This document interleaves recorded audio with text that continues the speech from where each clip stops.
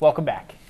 On January 10th, 2011, at approximately 10:30 p.m., a suspect committed an armed robbery at the Exxon gas station located at 8100 Crane Highway South in Glen Burnie, Maryland. Joining us now is Public Information Officer for the Police Department, Justin Mulcahy, with further details on the investigation. Justin. Thanks, Eric. The suspect initially entered the store, made a purchase, and then left. Now, a few minutes later, the suspect returned, displayed a small handgun to an employee, and took U.S. currency. The suspect was last observed fleeing the scene on foot towards the Green Tree apartment complex. The suspect in this case was described as a black male, approximately 5 feet 10 inches tall with an average build. So take a good look at the surveillance photos on the screen. Anyone with information is urged to contact Detective Eric Wills at 410-222-3432 or 3566, or as always, you can contact Metro Crime Stoppers and remain anonymous. Moving on now to our second incident. That took place on January 25th around 9:06 in the morning. And that's when officers from the Northern District responded to the 5300 block of Ritchie Highway in Brooklyn Park for a report of a citizen robbery. When officers got on scene, they spoke with a 25-year-old female victim who reported that she was walking in the area, approached by a male suspect who demanded money from her. The suspect threw the victim to the ground and proceeded to take an undisclosed amount of U.S. currency along with cigarettes and a cellular phone prior to fleeing the area on foot. Several officers and a canine unit canvassed the area but were unable to locate the suspect. The victim did not require medical attention. The suspect in this case is being described as a black male about 30 years old with a medium build, facial hair, gap teeth, and cross-eyed. He was also last seen wearing a gray sweatshirt with a hood, blue jeans, and black boots. Now, as always, if you have any information on any of the crimes or suspects we mentioned on the show, don't hesitate to email, call, or text your tip to Metro Crime Stoppers hotline. The phone number is available 24 hours a day, toll-free at 1-866-7-LOCK-UP. Additionally, you can text message MCS plus your message to crimes at 274-637 or visit the website at www.metrocrimestoppers.net. Remember, phone calls are not recorded and calls remain anonymous. You might be eligible for a cash reward as well of up to $2,000. Back to you, Eric. Thank you, Justin. In this week's Community Spotlight, Mark Chang from the Office of Community and Constituent Services is here to talk about Opportunity Builders, a very important nonprofit in the county that helps people with developmental disabilities be productive in the workplace. Mark? Thank you, Carla and Eric. I'm Mark Chang, and I'm over at the Opportunity Builders, Inc. main campus over in Millersville, right off of Veterans Highway. And Opportunity Builders, Inc., what they do is they focus on providing vocational development services for folks with developmental disabilities throughout Anne Arundel County. Today, I'm here with the Director of External Relations for OBI, Ms. Leslie Pruitt, Mr. Mike Fennessy, who is a board member for OBI and also the chairman of an upcoming fundraising event, Sean Clooney, one of the clients here, and Tim Clooney, who is the father of Sean Clooney. I'd like to start off, first of all, by having to talk to Leslie Pruitt and just get an idea, what is the mission of OBI? Hi, Mark. Thank you for coming here today. What we do is we provide work to adults with developmental disabilities. Here in our warehouse, we fulfill local and national contracts, assembly, packaging, and distribution type of contracts.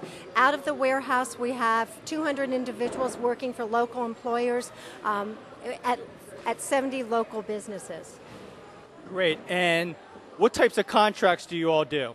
It's a gamut. It's really ranges from packaging, where one of our main contracts is our Good Wrappers contract, where we're putting labels on and then shrink wrapping, to our lock lace contract, all the way to packaging and assembling promo materials and letters for businesses. It's really anything. The sky's the limit. We always say, call us and ask us about your project and your contract, because we probably can work together and help businesses. If there are folks out there who would like to get to know more information about OBI, how can they do that? I would say go to OBI Works, that's OBIWORKS.org, and there is 2 videos on the website. One is an 8-minute video that gives an overview of all of our services, from how we service the individual. It has a perspective from the parents, from the businesses, and it gives a really nice overview of OBI. There's a story on there about one of our individuals, how she was told at a very young age, her parents said that she would never walk, talk, or do anything, and now she is a cafeteria monitor at a local elementary school. And so the website is a really good resource of information. Great. I really appreciate you coming on the show, Leslie. Thank you. Going over to Mike Fennessy here. How you doing, Mike? Hey, good morning, Mark. Well, great to see you, Mike. I've known you for 10 years, and you and I have done a lot of things in the community, and understand that you're a board member for OBI. Could you tell me what made you want to become a board member for OBI? Well, absolutely, Mark. When I was first approached to be a board member, I was approached by an actual father of a client here. And that father told me, you know, and when I say his son was 41 years old at the time. And the client had told me if it wouldn't be for OBI, his son would have spent his entire life sitting in front of a TV set. And that son, OBI, not only opened up employment for his son, they also opened up a whole new life for the son. I mean, it's a social environment. He's got friends and he comes to work. And the father told me the only downside is now he gets up on Saturday and Sunday and still wants to come to work. So it just tugged my heart, and all you got to do is look around at the smiles that are here, and it gives a purpose to somebody's life that has a disability. Well, great, Mike. Thanks a lot. And in addition to being a board member, you are the chairman of the upcoming Mardi Gras event that's coming up? Absolutely, next Saturday night.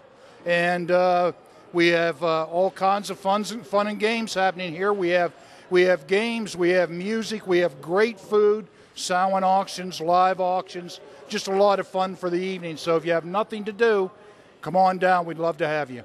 And that's Saturday, February 5th, 6 to 10, I believe? Yes, 6 to 10. Come on down. And how much are tickets? Tickets are $50. And this is a nonprofit organization, and would you say this is one of your bigger events and that community involvement is really important in this? Absolutely. It's one of our biggest fundraising events of the year, so it means a lot to us, and pray that there's no snow. Absolutely. Now, Mike, outside of this Mardi Gras event that's going to be occurring on Saturday, February 5th, what other types of ways can the community get involved in helping OBI both financially and also with volunteering? Well, all they have to do is go to the website, and we can accept the donations, financial donations. They can get involved in numbers of ways. We have a lot of different committees for different fundraisers. We have bowl-a-thons throughout the year. We have the Mardi Gras. We have a golf tournament. They can come in and volunteer. So we'd love to have anybody. Just go to the website and sign up. Mike, as always, it's always great to see you out in the community, and thank you for all that you do for us in the community. Thank you, Mark. And now I'm here with Sean Clooney. How are you doing, Sean? All right. Sean, how long have you been here? I've been here, today is Wednesday, and then we work in the morning until 9, and then we're doing wraps, and then put them in the machine right there, and then put them in the bins. Do you have a lot of fun doing this? Yep. Are you making a lot of friends? Yep, make a lot of friends. Could you tell me what you and your friends do? Do you get a little bit of time to relax during the work day? Yep. Oh, I was at McDonald's. I met the sheriff, the Monroe County Sheriff, and then he works at McDonald's. And then I shake his hand and make sure he eats his lunch. Yep. And then we have county police down at Monroe County and Pasadena. And then they go to the firehouse down in Pasadena, yep. Well, Sean, it sounds like you have a lot of fun here, and you're doing a lot of great work for the folks in the community throughout Anne Arundel County. And I just want to thank you for having you come on the show, okay? And good luck, all right? Yeah, thank you. And this is your father here. Yes, this is my father. Okay. How you doing, Dad? I'm doing good, Mark. How are you? Good. You're Tim Clooney, correct? Clooney, yes. Okay. Tim, from your perspective as a father, could you tell the folks in the audience how you as a father view OBI? It's a great thing. It's great for for Sean like this. It gives him independence, teaches him to, get him away from mom and dad a little bit, and it's really cool, really cool. Well, thank you very much, Tim. I appreciate it. Thank you, Mark. So for all the folks out there watching, please consider OBI as an opportunity to be able to volunteer and also to give financially. And as was mentioned earlier, they're having a Mardi Gras event on Saturday, February 5th from 6 to 10 at the campus here in Millersville. And if you need more information, you can check out www.obiworks.org. Thank you, and back to the studio. Thank you, Mark.